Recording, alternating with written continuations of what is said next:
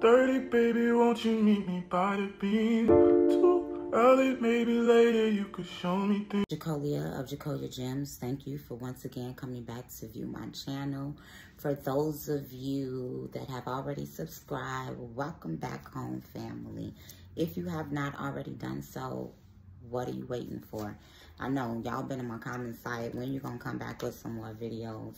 So later on today, I am going to upload some teaching videos as requested. I have a story time for y'all, as well as this is going to be very informative to tell Black women, be careful, be careful, be careful, be careful, okay? So let's get into this story time. There's a young lady, and we're going to go by the name of Panaya. That's a Hebrew name, actually. She was the sister wife of the woman named Hannah in the Bible. And Panaya was very nasty. She would make fun of Hannah because Hannah was barren, and she was able to give their husband children. So we're going to call this young lady Panaya, and I'm going to describe her so y'all can see, okay? So this young lady, she's about 5'9". She thick, like thick, y'all. She's attractive in the face. She's very attractive in the face. She's a model. She's West African. So I'm thinking that upon meeting this woman, that some issues that women tend to run into with other women, that maybe I won't have these issues because this is a woman of great physicality. So this is a model, and I'm like, ooh, okay. She dresses well. She has her own bag. She has her own network. Like, she doing her stuff.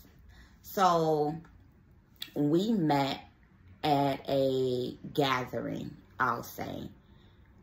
And the gathering that we met at, it was a lot of money in the room. And we ended up hitting it off because of her Hebrew name, Panaya. And this guy began to tell her that her name was white. And she completely went off and was like, no, it's not. And I was like, no, her name is Hebrew. That's a Hebrew name. And she was like, yeah, because I'm a Hebrew. And I was like, yeah, me too. And then she started to tell me that one of her parents was from Ghana and the other one was from Liberia. And she asked me what part of Africa I was from too. And I was like, Chicago. From Chicago, darling. Yo no sé. Como se dice?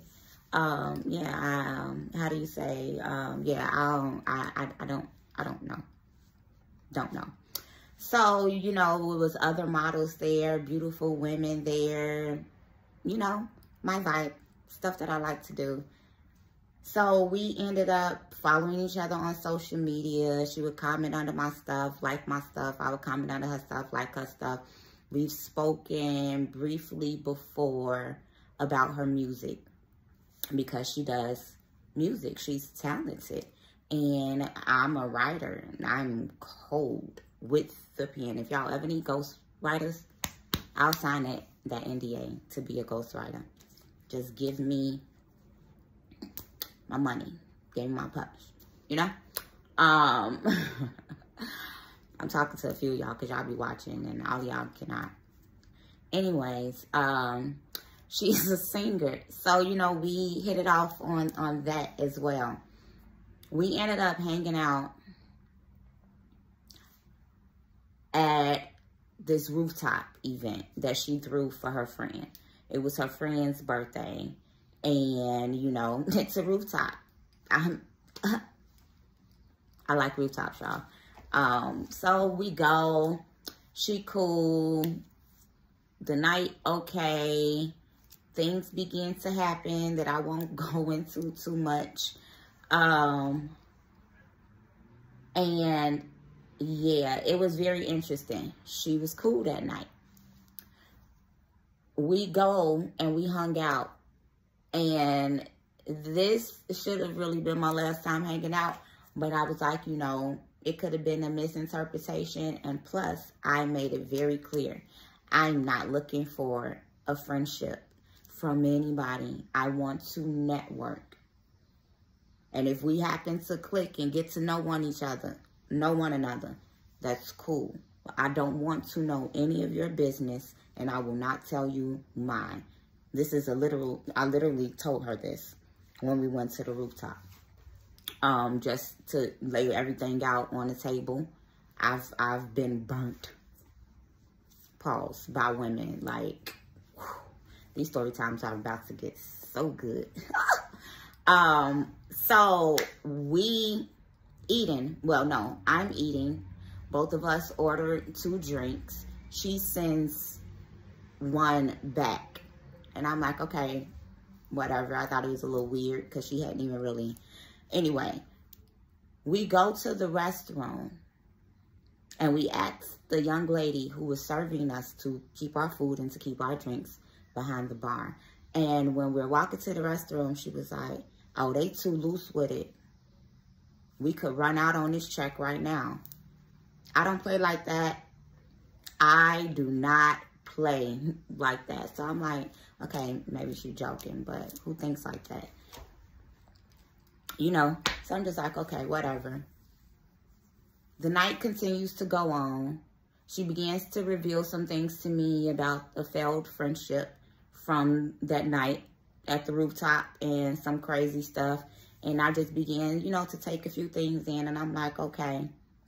So as the night goes on, she's telling me, oh, I'm really not going to order too much to drink because I got Casamigos and wine back at the hotel, and you could come back to the hotel.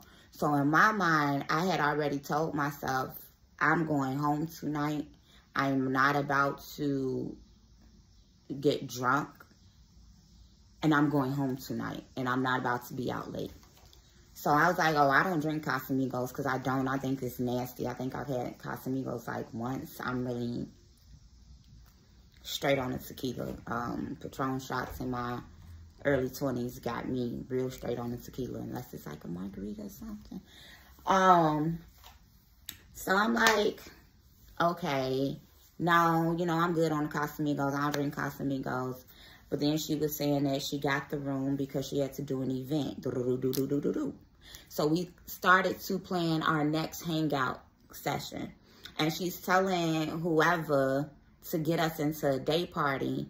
And he like, bring the baddies. And she like, oh, don't even trip. I'm bringing her with me.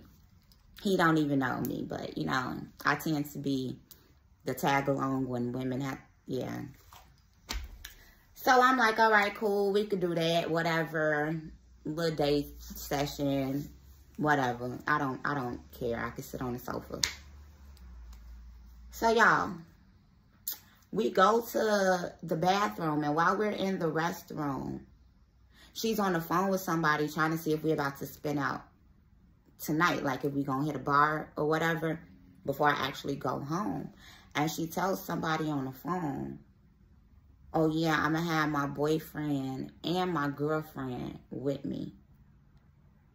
And so in my mind, I'm piecing things together as well as my history with women. Because we just gonna be real clear. Women either want to pretend to be my friend because of a man, pretend to be my friend because of access that I have to a man, to events, the free stuff, the free perks, the celebrity connections and all of that, or because they want to sleep with me. I really ain't found too many things in between that. This is just the truth of the matter. So when she say that, I'm like, okay, I don't know if she mean that. Like, literally, I'm about to establish a silent boundary. So what do? I send a little text in my phone. I'm like, what you doing? He like, I'm chilling. with my cousins and with my homies. So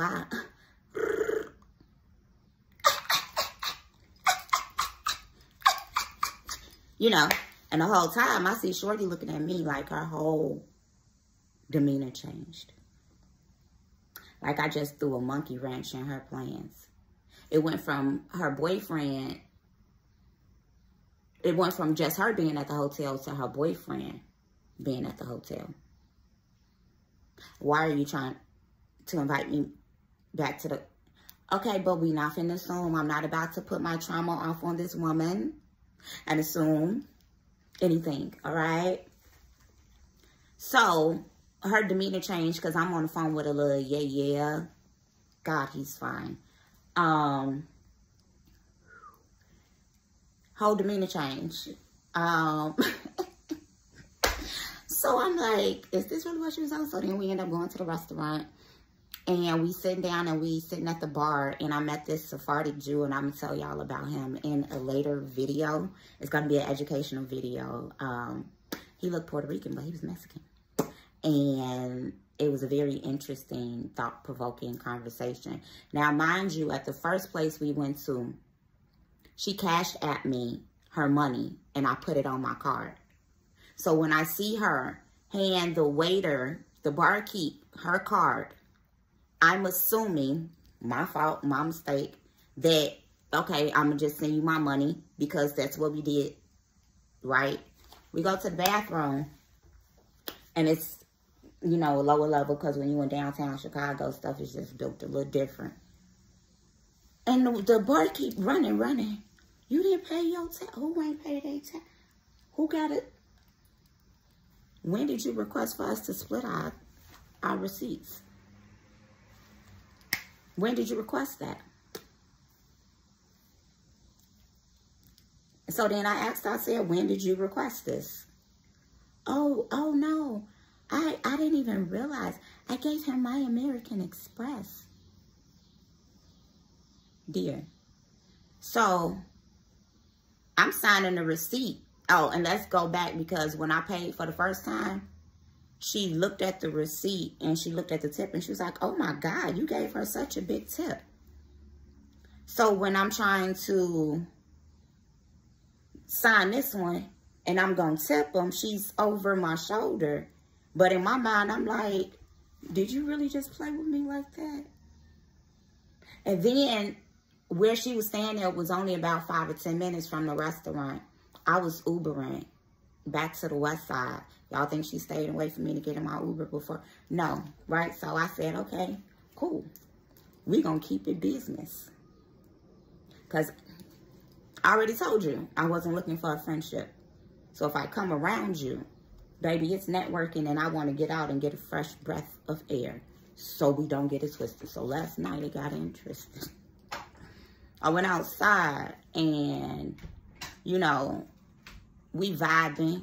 It's a whole bunch of African men.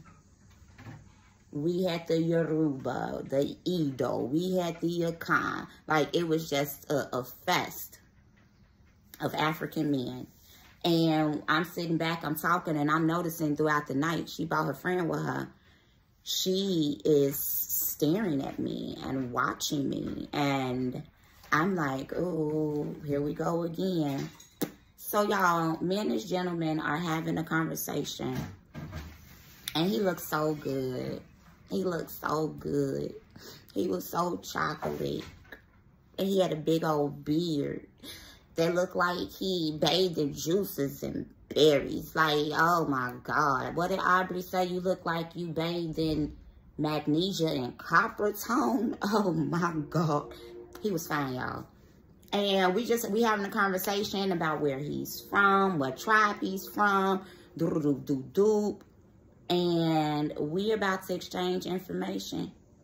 She walks up and places her phone in his hand. He not thinking nothing of it because I'm watching his face. He just like, oh, she's like, oh, follow me on Instagram. Mind you, throughout the night, some of us have been following each other on Instagram.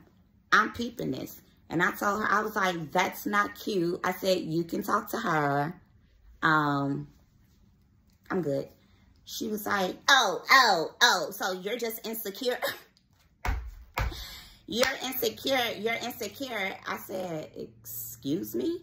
You the one that got the blonde weave in your hair and them contacts on, and you out here in a bathing suit at 9 o'clock at night just because we on the beach. That's not, but I'm insecure. Don't you have a boyfriend? Don't you have a boyfriend? Baby, this man don't belong to me. None of these men belong to me. I'm the prized possession, darling. I can't have ownership over a man even if he was my... Oh, you uncouth, uncircumcised Philistine. Like, how dare you? You can have them.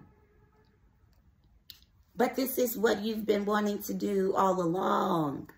And it's just because I'm good and prayed up that people's intentions have been exposing themselves very, very, very quickly. And it does not take years anymore. Hello. So, black women, just because she looks good too, don't mean that she don't have no insecurities. Don't mean that she won't place herself in competition with you. Don't mean that she don't have some inward workings and things that she needs to get together herself. But also, y'all, when we see the red flags in these women, just leave them alone. Just leave them alone. I was honestly just, you know, gonna help style her in her photo shoots and different things like that. You know, get my feet back wet in the modeling industry, as well as helping her out some. You know, she wanted to film together and do this together and do that together. And I had even noticed throughout the night that she would walk in front of me, and I just thought it was the funniest thing ever. And the entire time, I still think she's beautiful. It has a lot going for herself. She's just another weird female. This is what we'll call this the Chronicle of the Weird. Okay? I'm going to be back with some more story times, y'all. Bye.